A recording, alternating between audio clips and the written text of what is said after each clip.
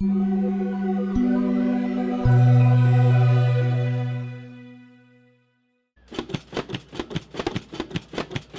are robot drummers.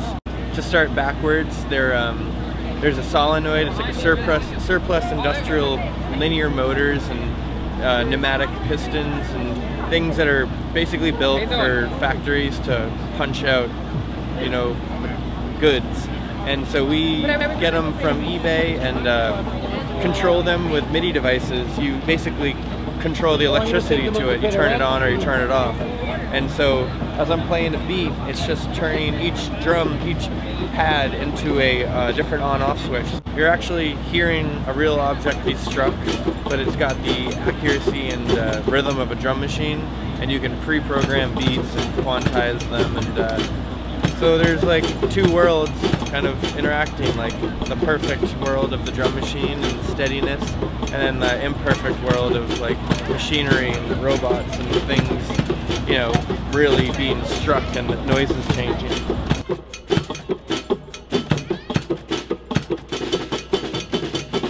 About a year ago I read in Make magazine about the highly liquid chip, which is what I use. It takes the MIDI signal from this cord and it turns it into 8 relay switches, 8 on and off. So as like I explained before, you know, as you use any machine to make a beat, and then you send it to this highly liquid chip. So that was about a year ago. It took about 6 months to really get like comfortable with the basic technology of controlling circuits and everything and how to build a safe circuit.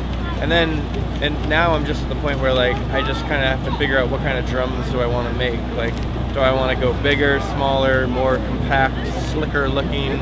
You know, these are prototype A, B, and C, or 1, 2, and 3. These are not like finished products. They kind of got painted after they were finished. And, you know, it started like with just the raw machinery of the arm hitting the drum, and then things got attached to it to give it a look. But it always starts with like just figuring out how to make the thing work, and then you get to like how it looks. And now I could start from scratch and build them a lot lighter and probably more compact. Although for this, it's kind of fun having it be big. But